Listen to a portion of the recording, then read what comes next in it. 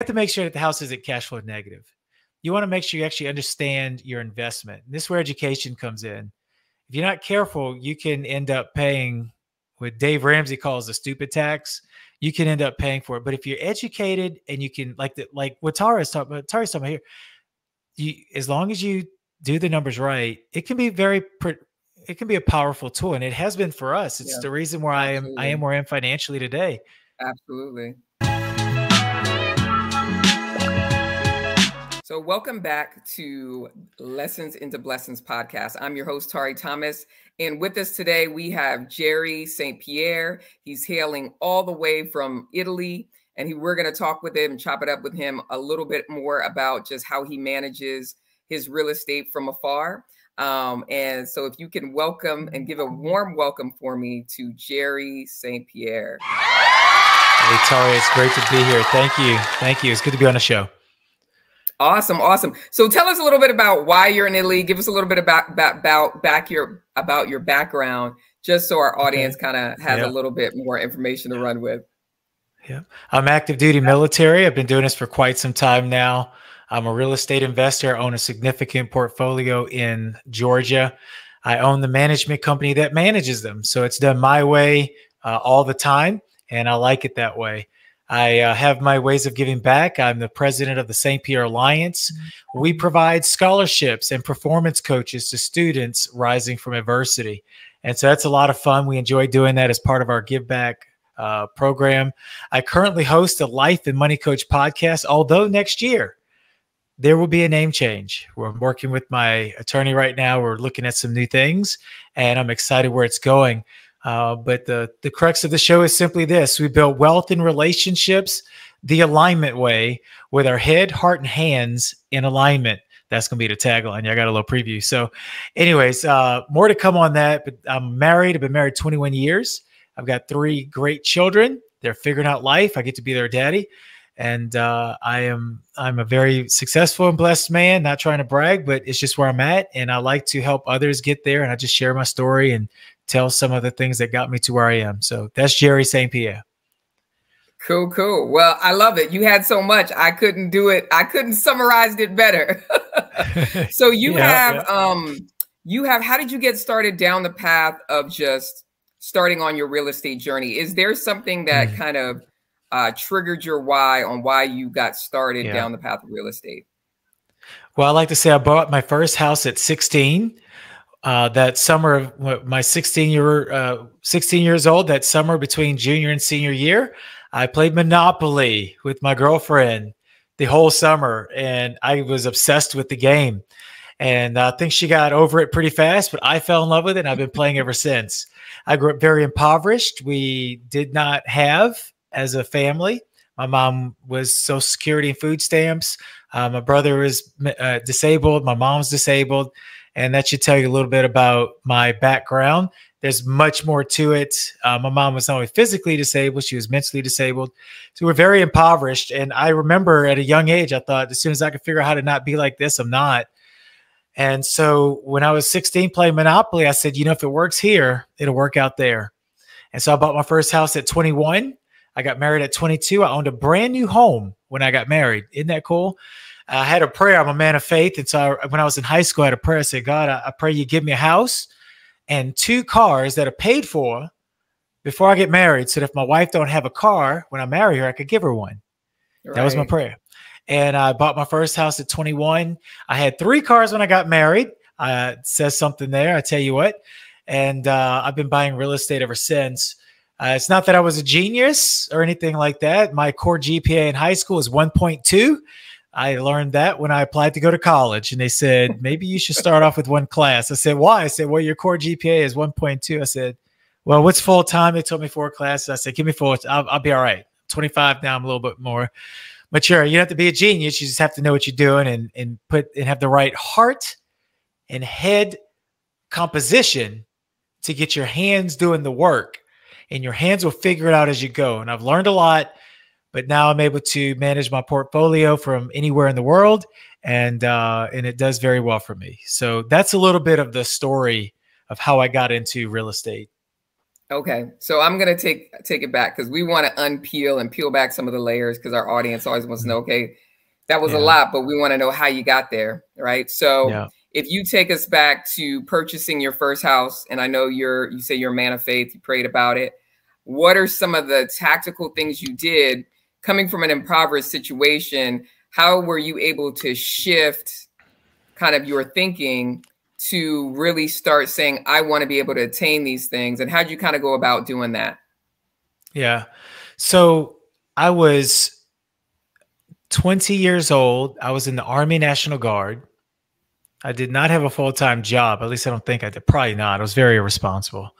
But they did let me in the National Guard, and I was in what's called AIT, Advanced Individual Training. It's the place you go to learn your trade for the military. And I had a paycheck coming in for that like 4 months.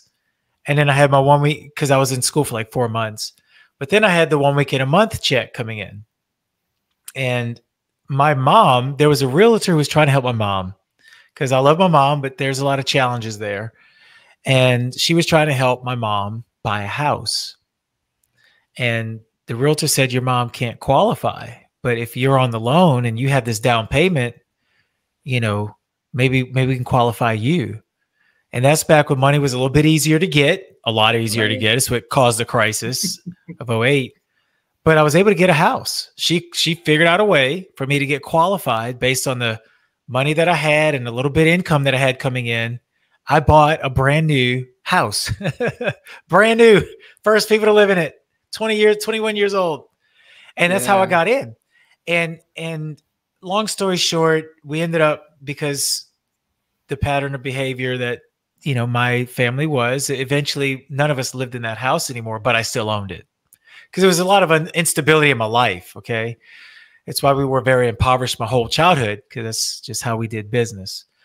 But I owned the house. So I said, well, I'm going to rent it just like in Monopoly. And I remember I'd made $100 a month.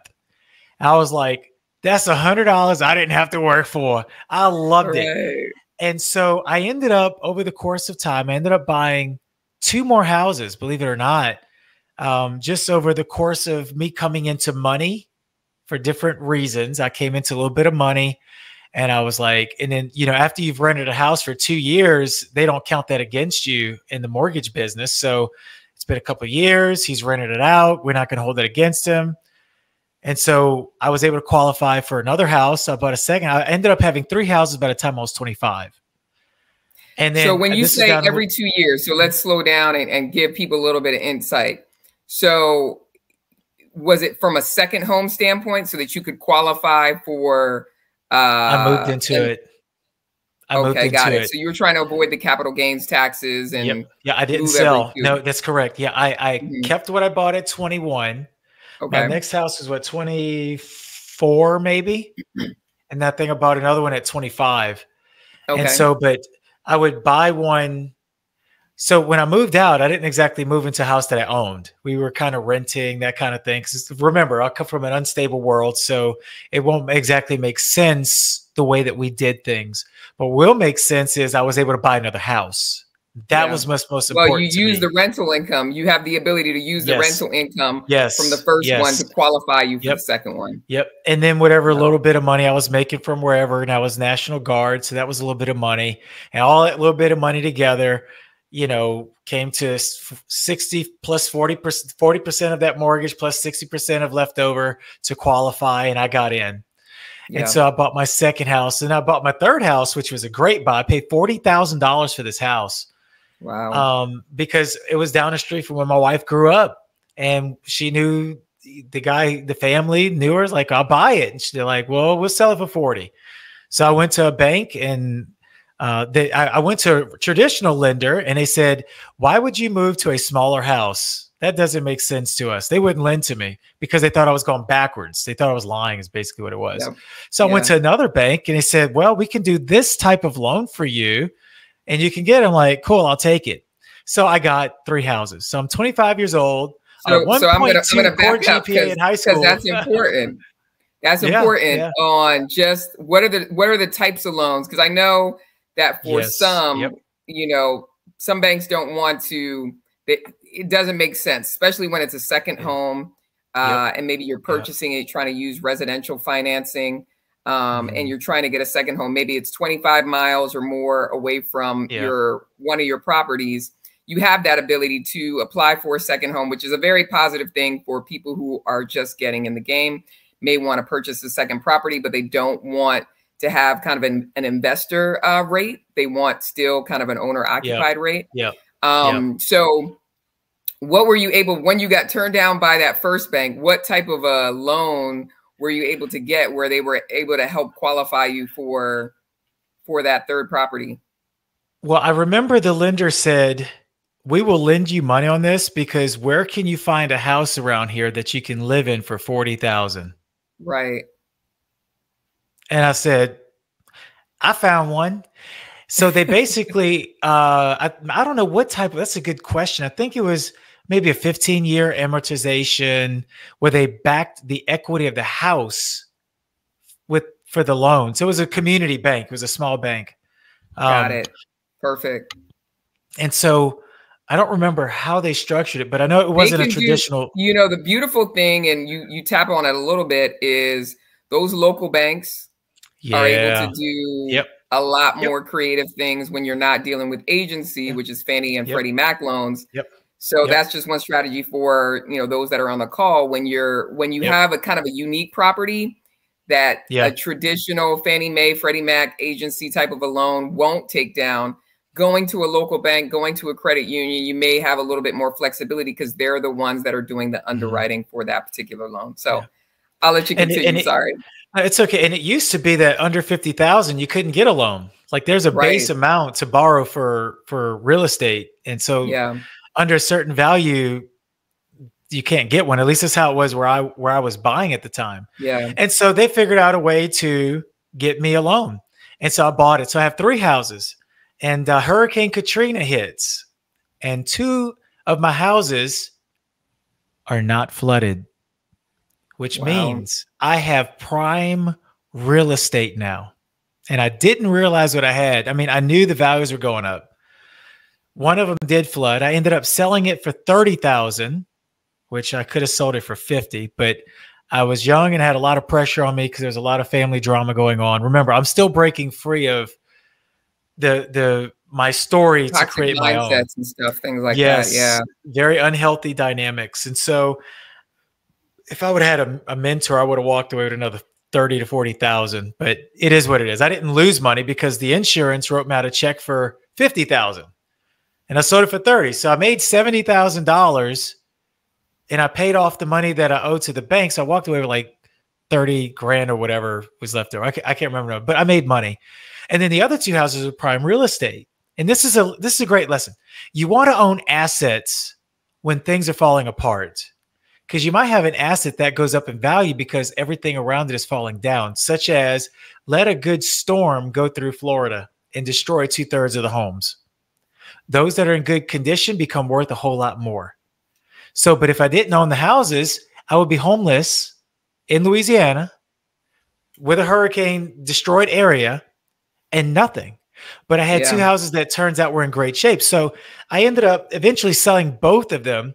And now I had like $120,000. So here's this 1.2 GPA kid, 25 years old, trying to figure out life. Don't even have a real job, like no career, no college, nothing.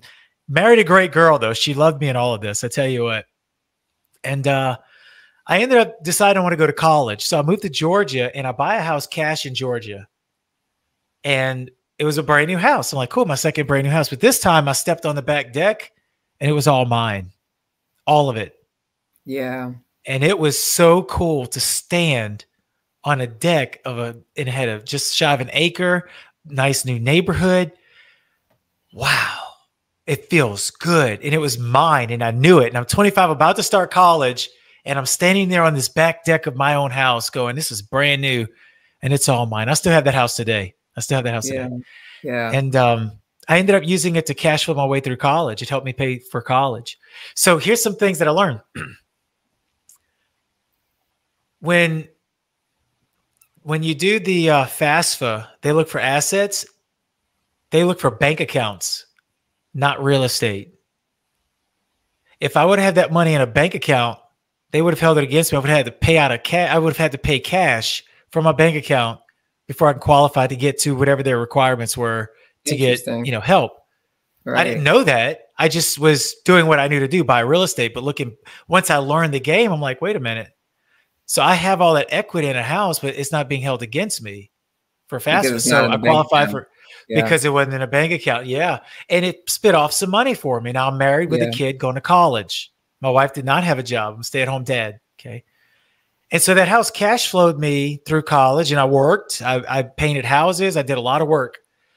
And my senior year of college, between my junior and senior, my wife had to have some major surgeries. We did not have health insurance because we're 25, 26. You don't need insurance. You're still young. Watch that, right? 2 major surgeries, and now we can't have any more children. That's how serious the surgeries were.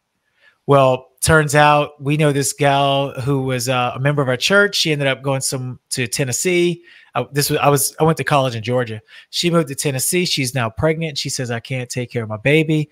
And after a little bit of conversation, she asked my wife and I if we would adopt the baby.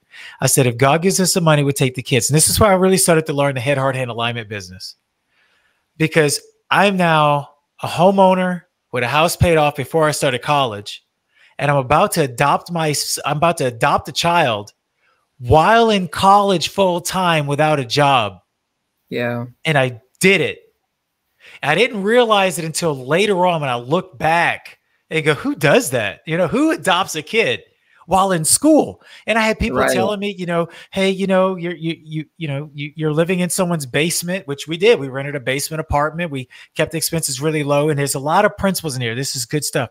We kept the expenses low. We were doing everything we could. We got out of college debt free, paid the whole way through, including housing and food for my wife and myself and my son. And my senior year, I adopted another child. He's now going to be 15 years old soon, and paid cash for him. I joke around and say, pay cash for you, but because you got to pay for it, Right. And so sure. I graduated college. So my real estate helped cash flow me through. But it's the principles that really matter here of living below your means, buying investments. So what I was buying while I was in school was I was buying an investment in my education, but it's still buying an investment. I was investing not in real estate, but in me now. Yeah. And I'm very grateful. I went to school and got educated, and I went to a great small school. They let me in. So anyways, but now I got a house. I ended up going to graduate school. In graduate school, my wife and I start praying about buying a house. Who does that? We ended up buying a house, believe it or not, in Louisiana. I went back to Louisiana, did my graduate degree. I prayed and asked God for $30,000. I know I sound like one of those, send me money preachers. That's not me. But I did. I told my wife, I said, honey, I think we need our own front door. We have one in Georgia, but we can't afford to live there. we couldn't afford to live in it, because it was, here's the thing. Here's the really good thing. And I tell people, when you buy right and circumstances happen, you should be able to move, rent it out, and still feel secure that you'll be able to cover that property, whatever in life might be happening. So, kudos to you for buying it. You bought it cash, so it's cash flowing you some value and some property. And now you can go live below your means to do and adjust to life as life is happening, right? Yes. And that money, I tell you what, that little $700-800 a month, 900, it came in handy. I had to feed my wife, feed 2 kids. I'm in school. She's still a stay-at-home mom. Yeah. Money's tight. We were, it was tight, but I owned a house and it was spitting off cash for me. That helped a lot. Yeah. So around midway, my master's program. You're back in New Orleans now, right? I'm back in New Orleans. They've rebounded. Houses are now livable. We ended up getting 30 grand. We got about 17 grand through. I'm now in the Air Force Reserves as a chaplain. In the pipeline to become a chaplain. And I ended up getting some money from work that the Air Force sent me to do one summer. It was like 17 grand. My father-in-law said, I'll chip in the difference as a gift. We put a down payment on a house, 5 acres, really nice neighborhood. I'm like, I said, honey, don't tell them how much money we make. I'm laughing, I said, until they see our car. But I bought another house. We stayed there for a few years, ended up renting it out. Eventually I sold it. Eventually we paid it off, believe it or not. I paid that one off, which was a mistake. I probably should have not done that. But and over the give us course a of, little insight on why you shouldn't have done that. What do you think is a trade-off? Because well, people always have the questions yeah, about whether to just let the debt, yeah, pay the debt as the debt comes, or to just pay it in yeah, full and cash flow off of yeah. it. What do you think was your reason there? So I fell under the debt free for life camp and hurry up and pay off debt. And I've been on both sides of this. I've had 2 houses paid off, 3 houses paid off. I've had 3 houses paid off in my day. And looking back, I should have stayed in asset acquisition mode until I reached the point where I built wealth. Then I used the wealth to pay off the debt quickly. But I didn't So know that. explain I that. had a different mindset. So you mean you would have kept your cash? Yep, and bought more houses. To be able to acquire more. We would be 7 times wealthier. Yeah. Probably pushing 8 million in net worth today. Yeah. If I would have kept buying, but I chose to pay off because I had this, because remember, I come from scarcity. So pay it off and then I don't have to worry about making money because that house is going to work for me. When reality is, go ahead. No, go ahead. Finish. When reality is, I could have been buying up more assets, still made just as much money. And then I could have used those assets to pay off all the debt, debt snowball it. But I didn't know that there was a season where I spent 18 months unemployed. I have 3 children. I've adopted 2 kids at this point. We have, I think it was 3 houses at the time. And I did 18 months unemployed. And that's where I learned. I worked, I was full-time military. As a reservist, I went to 3 years full-time. But afterwards, you have to go back. They wouldn't keep you. There's rules for all of that. So I ended up being 18 months unemployed until I was able to pick up coming on to active duty permanently as an actual active duty officer and chaplain. So there's rules to it. It is what it is. But I have 18 months unemployed. And that's where I learned. I told my wife, I said, what we should have done when I had a job is we should have been buying up everything we could get our hands on. Because we had a mini retirement. So I got to see the other side of my behavior. Yeah. I got to see, okay, this is what I did, and this is all I have. So but how did you shift?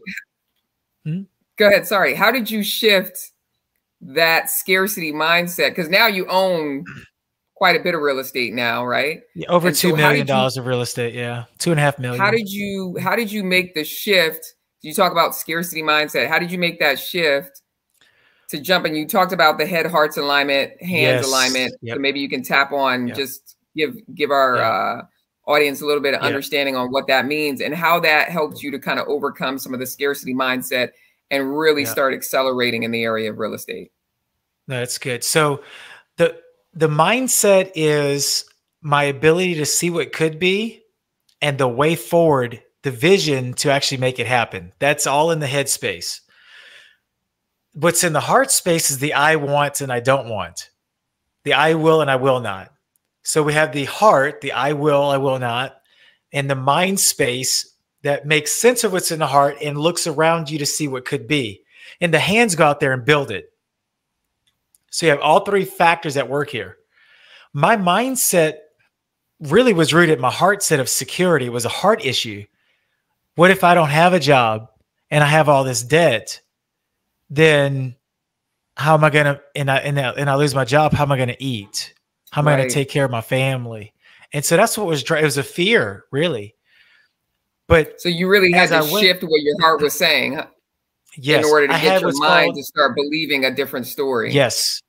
I had what's called a corrective experience. And the corrective experience was I was unemployed.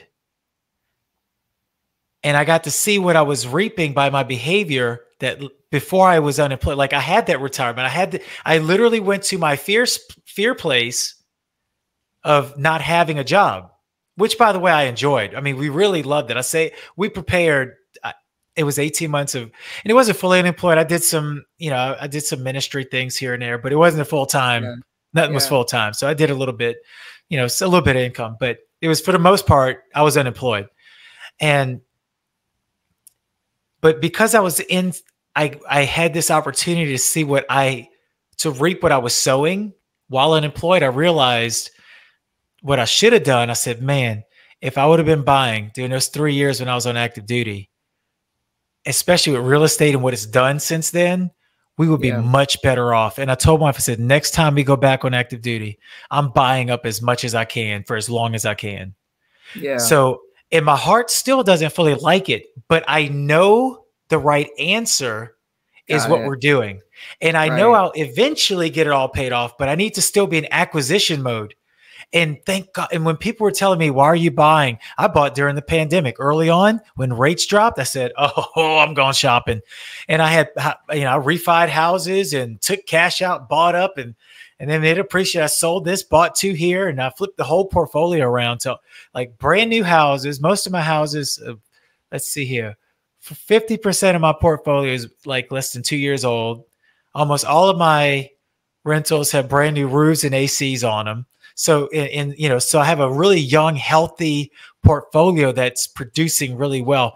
But I had to go through a mindset shift to say, no, I am going to build wealth. I'm going to carry the burden of the debt on me here. It took me a while to carry it. I still don't like it. And I still want to pay it off, but I'm not. I said, I've given myself a timeline of asset acquisition, then I'm going to pay it off because I have to employ. Go ahead. Yeah, go ahead. Keep going. I have to employ what's in my mind, the knowledge base. And sometimes I have to use the knowledge base to help temper my heart because my heart has been tempered by the story that I was raised in that's created unhealthy things at the soul level of who I am. I still carry the burden of my childhood. It's still there. I have to learn to not let it drive my future. So I have to heal at the soul level. So this work we do, and this is, I think I mentioned I have the show where I talk about head, heart, hand alignment inside the show. This is, matter of fact, I'm going to be rebranding the show from the Life and Money Coach podcast to this topic. We're going to talk about building wealth and relationships with head, heart, and hand alignment because you got to do work on your heart. Because sometimes you can have the opportunity in your hands and you won't seize it because your heart and your mind is getting in the way. Absolutely. So now that you kind of have this kind of this awareness, you talk a little bit about your strategy on how you've been accelerating, especially over, I'd say, the last 5 years. It sounds, what strategy did you employ to start just accelerating? It sounds like you may have, bought some new properties so to kind of keep the maintenance down and things like that. Yep. Can you talk to a little bit to the strategy you deployed once you kind of got the and said, okay, let's go? Yeah, that's good. So I stuck to my knowledge base first. I didn't try crazy things. I only bought what I knew. And I had a certain criteria. I said, I want to make X amount of dollars a month the day I close on this property. And how much I have to put down. I looked at how much I put down versus how much I make a year net after all expenses. And that number had to make sense to me. So I had a certain buy box, as we call it, a certain criteria that would determine if I buy. And when rates dropped, it made the numbers work. Even though prices were going up, it doesn't matter. The payment is what drives the investment. What is that payment? And how much debt am I putting onto the property? And how soon can I pay off that debt? So I had all of that factoring in like, okay, I have these, I can pay off this debt next amount of years, and I can debt snowball it from there. So I looked at that. I looked at how much is my income from, and I didn't expect rents to skyrocket like they did. I don't think nobody saw that, but no, definitely I said, not. if they come down, I want to have enough cushion. So I still very conservative, but I wanted my income to be a certain income. I wanted my debt to equity ratio to be at a certain position. I wanted the houses to have certain criteria, and I wanted them to be in a place where I could have one company that manages all of them, and I will own that company. Because I already know how to vet the tenants and I know what it takes to take care of a house. So I send people to do that for me. So we strategically bought. And what my lender loved was she said, Jerry, I don't know how you do it, but every time you buy a house, your income goes up. So it's easier to qualify for another loan. That's how it should be. Absolutely. That's how it should be. I bought it. My income went up. So when you really have to be educated on the matter and be smart. I think. And you have to get started. You have to get started. But you can get burned in real estate. I've never been burned. I've never been burned. Thank God I've never been burned. But some people went through a great recession and got really burned. For sure. Absolutely. And I bought a house just before the recession. I bought my house, I think in 05, 06, somewhere in there. And I almost sold that house. Almost sold it. And I thank God I did not, because it has doubled in value. It's more than doubled in value now. Yeah. And I was able to pull the equity out to go shopping. A lot of tactics of just the buy right strategy, and also starting with the end in mind, right? Like, yes, which is why I always ask people, okay, what is the strategy that you wanted to deploy? Because you started with, okay, this is what I know now, and this is lessons into blessings. So we count everything that, you know, we think we missed out on or we failed at. It serves you in the end, right? And so you got that aha moment, and you made up for it, right? And so you had the strategy of kind of, hey, what's my debt to income going to be? What's the cash flow going to be? How fast can I debt snowball it? And all of that is really important to ensure you're not in a situation where you're like, you know, you're in a place where, okay, now you're foreclosing, or now you have to short sell your house, or you're in a bind. I say, tell people, when you're, you know, in order to buy right, the numbers have to make sense. You have to cash flow, so that in the whatever instance that you're not able, maybe you lose your job, especially in the nowadays where, you know, people are losing their job. There's a lot of layoffs happening. You want to know that you can move out that house, rent it, and the going rent in that area covers your mortgage, all of the expenses, and you have a little, you know, safety nest after it's all said and done. And if that can't happen, don't buy it, right? Like, you should be doing that analysis up front. And unfortunately, a lot of people will say, well, I can afford it, instead of saying, you know, does it make sense, so that if I move out and I can't afford it, the going rents can. Can somebody else afford it? As a matter of fact, that's my first 3 houses. My philosophy was, I don't have to be able to afford this. Somebody else does. And I would laugh at it. You know, my wife, they said, you shouldn't. And my wife, she's very, I'm the risk taker. You know, she's not so much. I'm like, well, honey, what's the worst thing to happen? We'll just lose the house, you know? But we've never lost the house. But I'll tell you this, if you have to know how to run numbers and think well about this, because you can have a house that you think is great, but you're really cash flow negative. And well, right now things are appreciating fairly consistently across the US. Some places not so much right now, but across the US there's still a lot of appreciation going on, even with rates at 8%, 7-8%. But you want to make sure that you're not accidentally cash flow negative, because you don't know how to look at numbers. So you have to be able to look at it and go, okay, what are all of my outgoes, including, you know, expenses. Like this year, we put out a lot of money this year into one house that I didn't see coming. That house is, Lord Jesus, but we still have it. We still have it. And it's going to make me, it's good. It's better to fix the house up and keep it because of what I paid for it than to try and buy one a day. So it just makes sense to me to fix it. And I have a much newer house because I did all this work to it. So we decided to keep it, but you have to make sure that the house isn't cash flow negative. You want to make sure you actually understand your investment. This is where education comes in.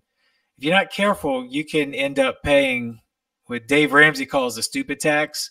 You can end up paying for it. But if you're educated and you can, like what Tari's talking about here, as long as you do the numbers right, it can be it can be a powerful tool, and it has been for us. It's the reason why I am where I am financially today. Absolutely. Now you're fast forward, you're in Italy now, right? So you've been stationed over there for a couple years. How are you talked about setting up a management group. How did you do that? And what made you come up with the idea to have someone managing your properties from afar?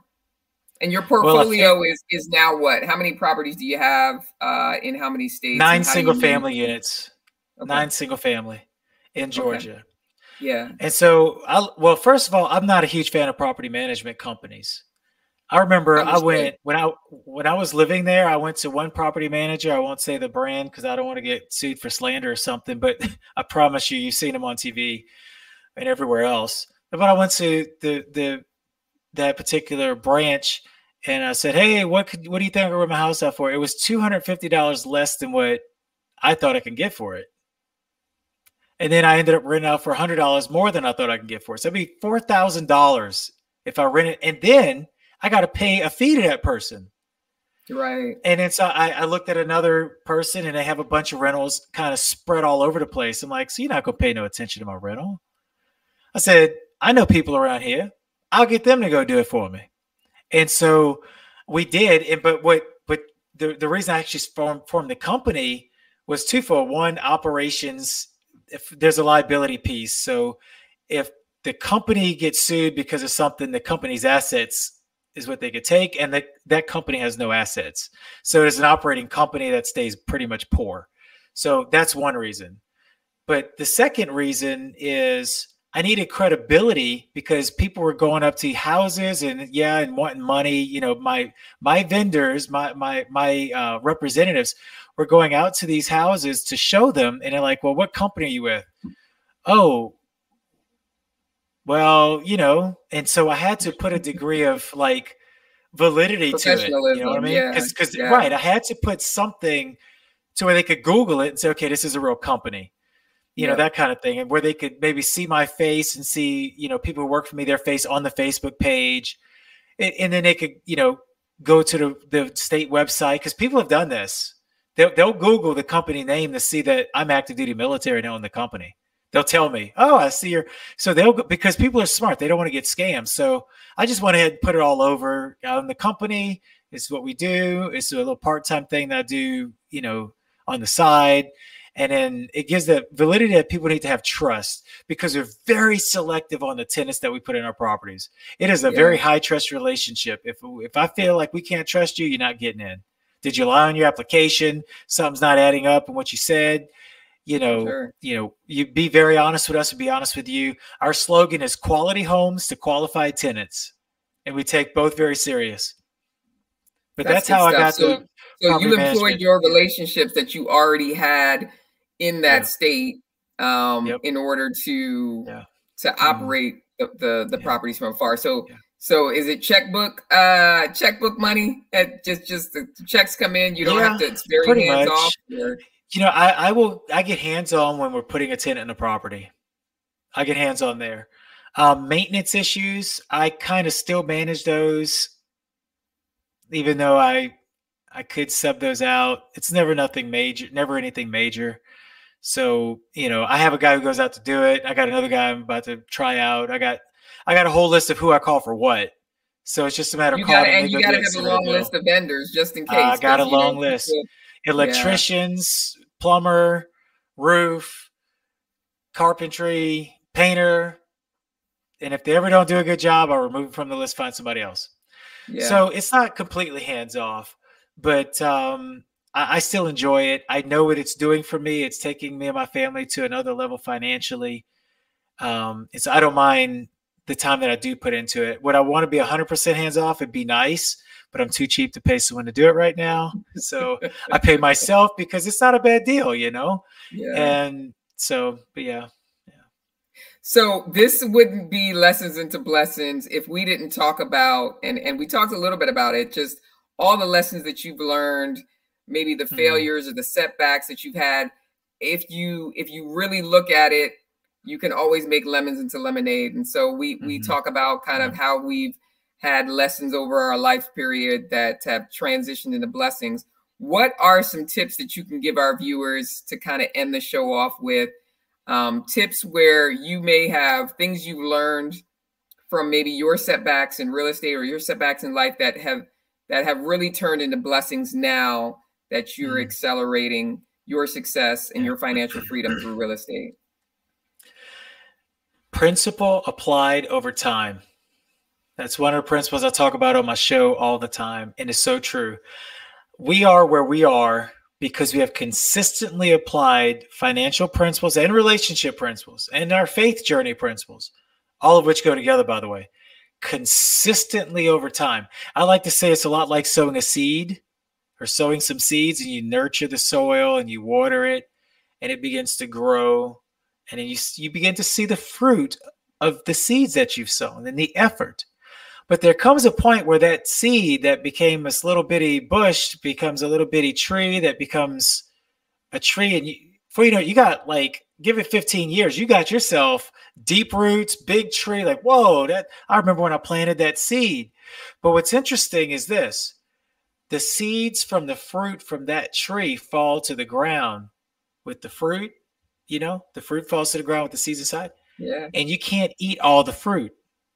So you start giving some away. Now you're becoming in a life of abundance.